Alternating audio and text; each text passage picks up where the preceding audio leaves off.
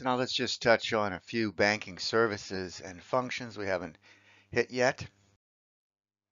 Since computers became a part of our daily life, a wide range of technical innovations have made it possible to move money around the world electronically, this paperless world.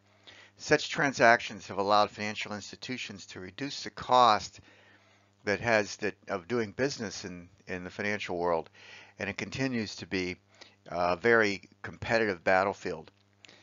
Electronic funds transfer, or ETF, is any movement of funds by means of an electronic terminal, a telephone, a computer, magnetic tape, etc.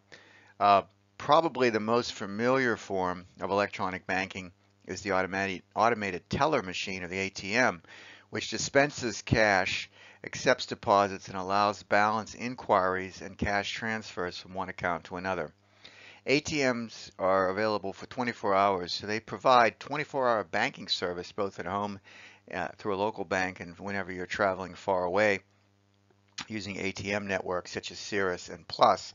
They're a ubiquitous part of life these days, and of course things are moving even faster with payments from your smartphones. Automated clearinghouses, or ACHs, permit payments such as deposits or withdrawals to be made to and from a bank account by using what's called a magnetic computer tape. Most large U.S. employers and many others worldwide use ACHs to deposit employees' paychecks, for example, directly into the employees' bank accounts, while the direct deposit is used by only 50% of U.S. workers, nearly 100% of Japanese workers, and more than 90% of European workers use this service. Some companies also use ACHs for dividend and interest payments. Consumers can also use ACHs to make periodic, that's usually monthly, fixed payments to specific creditors without having to write a check or buy a stamp. Many banking activities are now conducted on a computer at home and at work and through wireless devices such as cell phones and PDAs, and anywhere there is a hotspot, kind of a wireless hotspot, or even over the broader cellular network.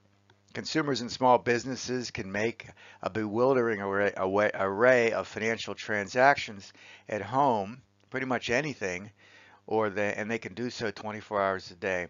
This whole process functions almost like this vast network of personal ATMs, even at your house. Companies like Google and Apple provide online banking services through mobile phones, allowing subscribers to make sophisticated banking transactions, to buy and sell stocks and bonds, to purchase products, airline tickets, etc., without ever leaving home or even speaking to a human being.